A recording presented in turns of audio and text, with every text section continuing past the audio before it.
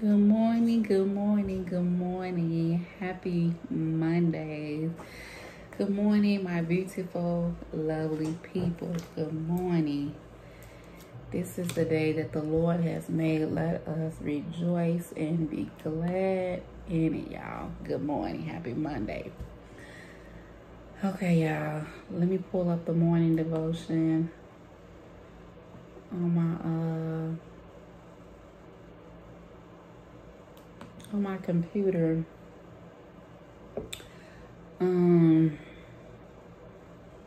Let me share with y'all. Yesterday, we had a sisterhood conference at my church, and the speaker, she came and spoke last year. Last year she came and spoke. I still remember her message that she spoke last year, and her message she spoke last year was "Look Again." So this year she came yesterday, and I always know when she come, like, she gonna bring that fire with her. She gonna bring that fire. She gonna bring that energy. I mean, I love speakers that when they come and they bring that fire, and it just stirs you up. Like, it just stirs up your spirit. And that's what she did on yesterday. She had us all stirred up. She had us all engaged. I was like, yes. Like, I'm like, every time she comes, she just bring that fire with her. Like, but she blessed us. She blessed us on yesterday, and her message was, which, what was it? Would you, I think it's would you rather? Would you rather? And she gave us like this analogy. Like, it was like she played a game with us, and she said she played it with her student, because I believe she might be a teacher or something. And she played this game with us, and she was asking us different questions, like, would you rather, she said, would you rather, how does it go? Would you rather spend a week with Jesus, or would you rather partake in his resurrection? And so some of us was like, resurrection. And so then she was like, would you rather have a 30-minute conversation with Esther, or a 30-minute conversation with Basti? Basti was the wife that the king, what was his name? Zerex, which is the king that who Esther married. And so Basti was the queen first, before she passed away, she through for her death. Then Esther came. And I was like, I don't want to have a 30-minute conversation with Esther. Like, what was it like as you was preparing the people to go on a fast? I want to have a conversation with Esther. So she was just asking us different questions. Would you rather? And it was so powerful. It was so powerful. And then a message she used was, you have to make a choice. Like, you have to make a choice. And she was sharing her testimony. Like, she was saying a few years back, like, she's going through this trial, and she said it almost caused her, to come out, to act out of flesh.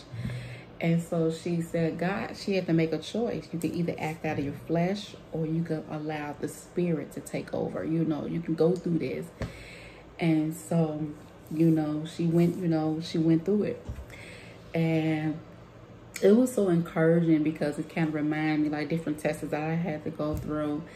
And I know some, I was like, I had, want to act out of my flesh. And then I would hear the Holy Spirit telling me, like, no, don't do this. Like, don't do this.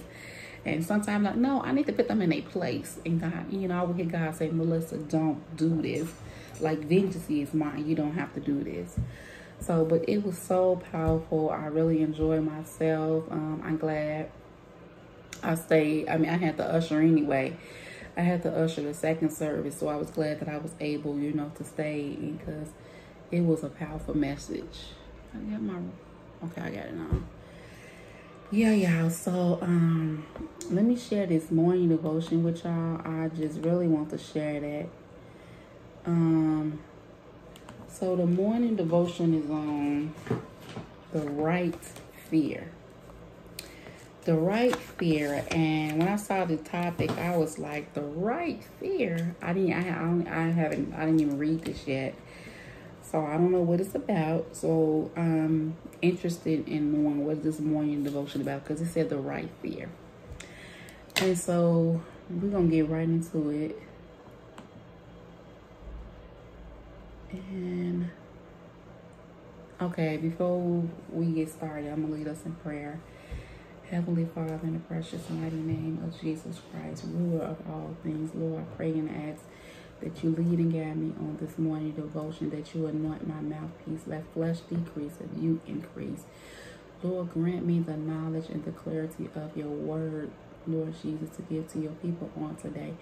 I pray and ask that you look on your beautiful people on today, Lord. I pray and ask that you meet every need, that you touch them from the crown of their head to the sole of their feet, Lord Jesus. If there's sickness in their body, I pray that you heal them right now. You are the God that heals from all illness, sickness, and disease. Lord, I pray that you bind every spirit of distraction, every stronghold, every attack of the enemy. Rebuke back the powers of darkness right now in the name of Jesus. Lord, I pray and ask that you meet every need on today, whatever it is they stand in need of. Lord, I pray that you help them, give them a mind to call on you, Father. And I give you all the glory, honor, and praise. In Jesus' name I pray. Amen, amen, amen. So the morning devotion for today is the right fear. And it reads, and this is a scripture that goes with it, Psalms 147, verse 10 through 11. And it reads, his pleasure is not in the strength of the horse, nor his delight in the legs of the warrior. The Lord delights in those who fear him. So I get the right fear, who fear him. Okay, you all, I'm back. I had a student at the door, but I'm back. So what was I? So it says, the Lord delights in those who fear him, who put their hope in his unfallen love. And that's Psalms 147, verse 10 through 11. And the morning devotion reads, do you ever feel like your dreams may be big, but you are small? Looking around, you see others conquering their career, flexing their muscles of influence, slaying projects, glopping by as they accomplish all on the to-do list. She got the promotion, or the baby, or the marriage, or the house, or the leadership role, or the talent. In our latter climbing world, it often feels like our rungs are breaking off in our hand. And when our source of worth comes from climbing up, what happens when you just feel stuck at the bottom? Remember, all those outward signs of power are not what brings delight to the Lord. I'm going to say that again. All those outward signs of power are not what brings delight to the Lord. It is your heart. It is your heart. His delight is in finding you. His delight is in finding you, seeking after him to be the fulfiller of your dreams, your source, your strength, your only hope for power, more than the praises of any man or woman. Wouldn't you like to know that the God who created the universe is delighted in you? Is delighted in you specifically. You who fear and hope in God, he takes great pleasure in you. And there's a prayer that goes with this, and it said, God, I want to be counted among those who fear you. I want to be counted among those who fear you and follow your voice. I hope in you and you alone. Thank you for delighting in me. So I guess that's why it's titled The Right Fear. You want to have the right fear. There are so many fears in life. Some people are afraid of spiders. they're afraid of dogs. But you want to have the right fear, like to fear. Some people, you want to be, to fear God. Having the right fear of fear, to fear God. They're not doing anything, offensive to him. Some people, they just don't fear God. Some people, they do things and they just don't fear God. They don't feel that God, he will punish them. So that's why you want to have the right fear. And the right fear is to fear God. You want to fear God. If you don't fear God, that's just like you don't have a conscience. You just like, you do things, you just don't have a conscience. You just do it to be doing it. And you don't fear him. Like, you don't fear the consequences behind it. You don't fear that God is going to punish you. You're going to be judged on it. So, but I pray you all was blessed by this message, the right fear. And as you go on about your daily tasks, you just keep that in mind. Like, you want to fear God. You want to fear God. You want to have like that. I know me, when I would go to different things, I want to be able to feel that if I do something, that God is like, like, I want that feeling of like, don't do it. Like, God, I'm going to get it. I'm going to be punished, because when you don't get that feeling, you just like, you don't have remorse. You don't have a conscience. So, I pray that you all was blessed by this message. I pray that it blesses you, it strengthens you, it encourages you on your daily tasks on today. But until next time, it's your girl Melissa. Be blessed in Jesus' name. Oh, one more thing before I end this video. I pray that you all are blessed by the new beginners Bible studies that I've been sharing. I've been uploading. God really's been helping me with it, and he's been taking me into different direction. Sometimes he'll give me a book from the Bible, or he'll lead me to teach on topics from the new beginner class I was in. When I first came to the church that I'm at now.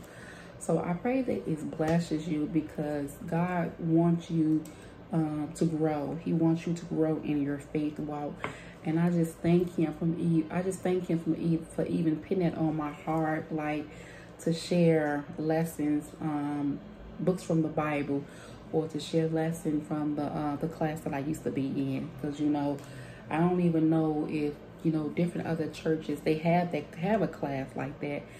So when I came over here to the church that I'm at now, I was excited. Because I'm like, this is awesome. Like, you just got saved. You need this. In my old church, they didn't have them classes. So I thank God for it, and I thank God for using me to help you all. But until next time, it's your girl Melissa. Be blessed in Jesus' name.